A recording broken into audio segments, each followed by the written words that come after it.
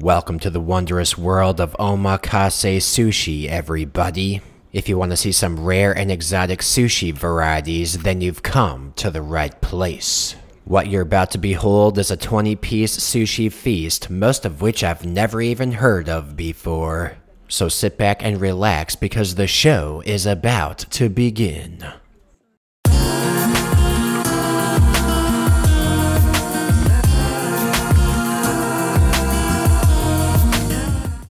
So I was cruising and perusing around the mean streets and bamboo forests of Kamakura, Japan. The scenery was looking pretty nice, downright inspirational, in fact.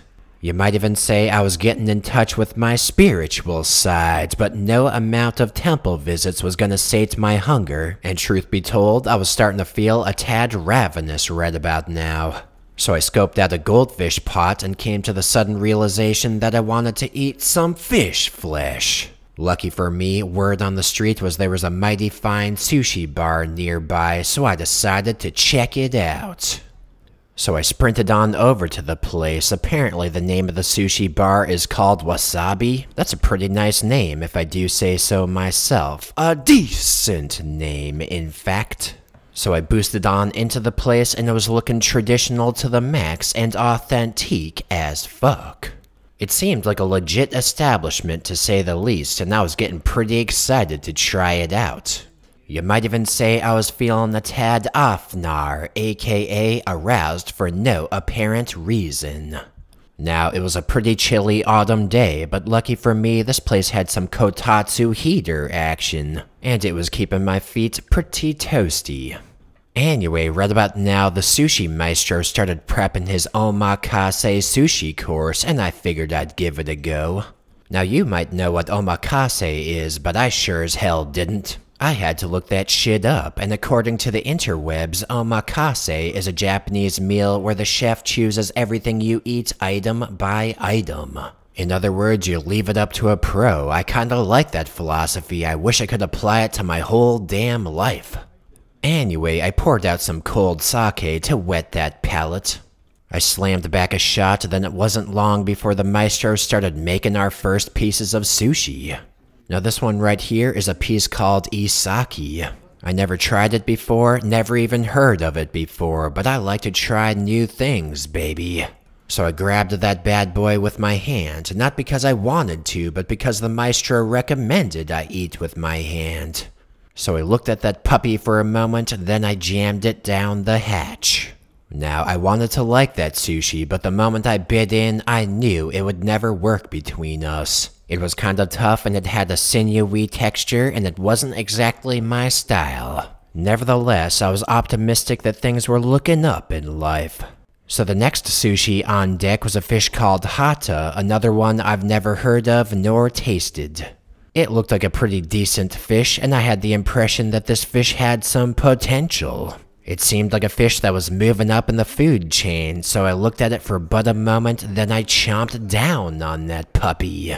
And whoa, baby, I was pleasantly surprised. That fish was juicy and sweet and good enough to eat. In fact, it was tasting so nice that I felt inspired to have a little bit more sake. Can ya blame me? Anyway, next fish on deck was called Houbou, yet another one I've never had nor heard of. Man, oh man, I'll tell you, with all these exotic sushi varieties, I feel like there's a damn safari going on inside my mouth. So I grabbed that hobo, gave it a dip, looked at it, admired it, then jammed it into my face. And as soon as I bit down, I was feeling a tad sad. Strange as it may sound, I felt like that hobo literally had no flavor at all. In fact, it almost brought a tear to my eye. Anyway, next on deck was yet another sushi variety completely new to me, a little thing I like to call Sawara sushi. This thing had a basic no-frills appearance, but I thought it was looking pretty nice, so I jammed it down the hatch and oh man.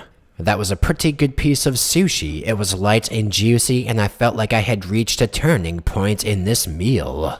I felt like the sushi quality was getting higher and higher, and I was mighty excited to try the next piece. So the next one on deck was called Kinmedai, yet another new one for me.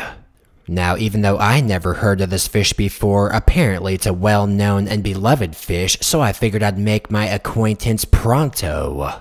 And I gotta say, the way that red skin was glistening in the light was looking downright majestic, and whoa, baby.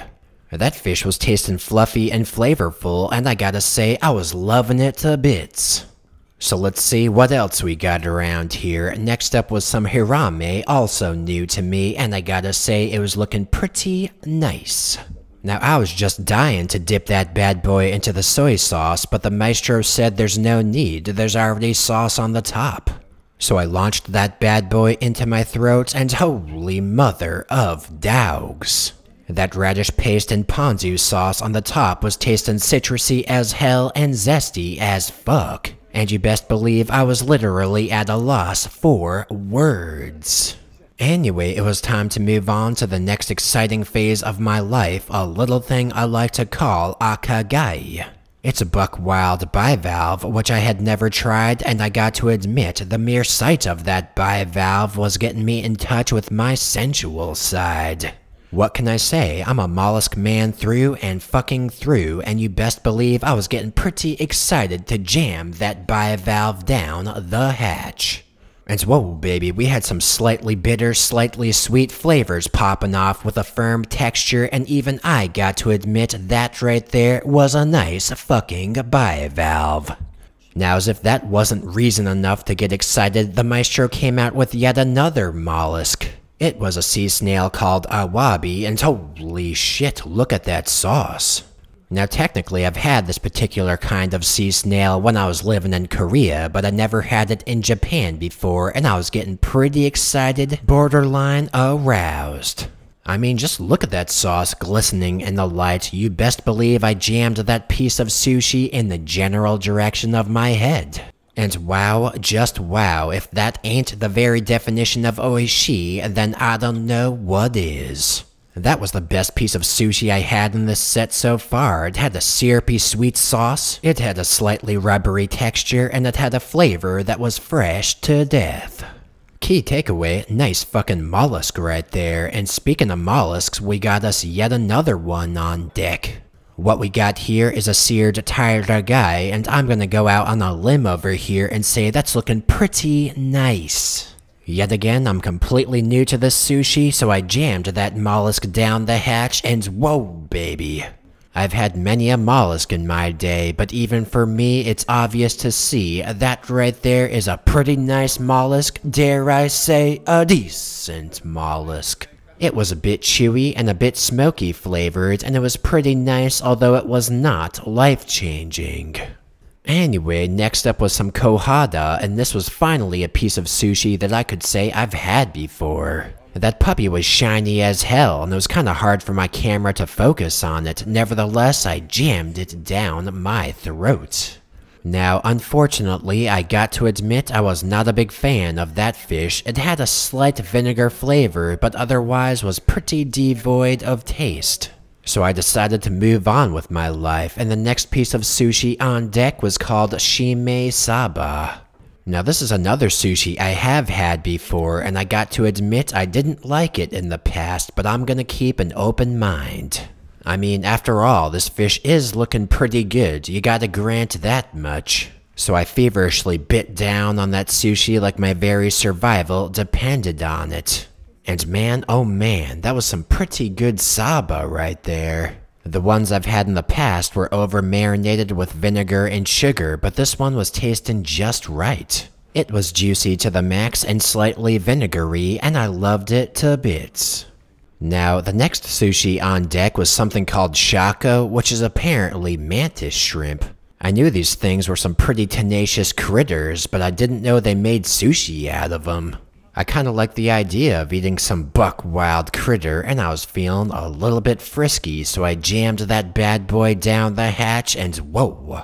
That was a sweet treat that was tasting delicate as hell and gourmet to the motherfucking max. So next up was a fish called Tachiuo, which I for one had never heard of. The maestro seared that bad boy and put some salt between the fish and the rice, so there was no soy sauce needed. And man, oh man, look at that fish, it's looking pretty rustic. It looks like the kind of sushi they ate in caveman days, so I jammed that into my mouth and whoa! That fish was tasting simple yet elegant. It was pretty juicy with a gritty texture and a slightly salty flavor, and overall I gotta say it was quite nice. Anyway, next up we had some Kani in the house. Now, I've had plenty of crab in Japan, but I can't remember actually having some crab sushi. Could this be changing day in my life? I think it is. So I furiously bit down on that sushi, and it was tasting pretty good, but it was neither history-making nor game-changing.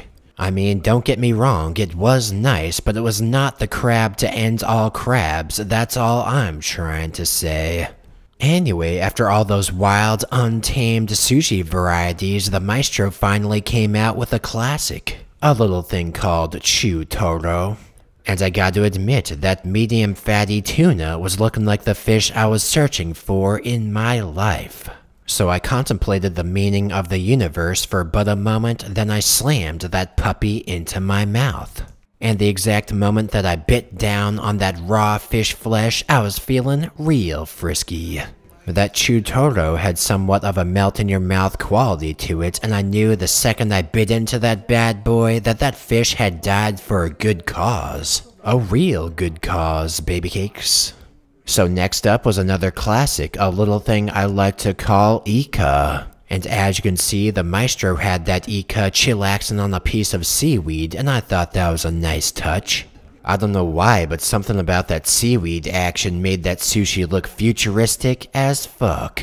That looked like some kind of space age sushi right there, so I figured I'd bite down on that bad boy.